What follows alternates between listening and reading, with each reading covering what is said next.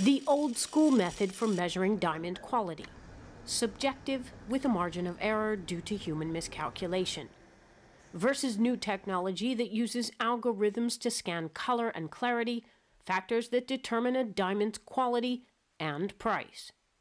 If you make a mistake, one grade, it can affect 10%, 20% the price of a diamond.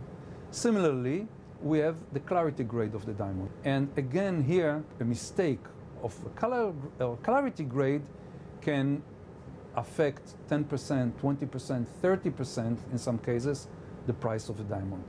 And mistakes can cost consumers thousands or even tens of thousands of dollars.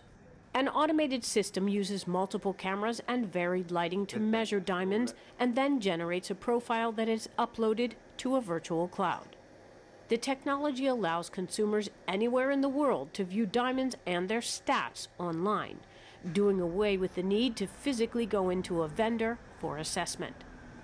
The advance is critical for Israel, the world's third biggest diamond market, particularly when it comes to business with China.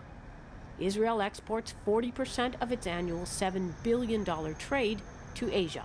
The Chinese buyer is very sophisticated. He's checking a lot about the diamond before he's buying it, mostly in the internet.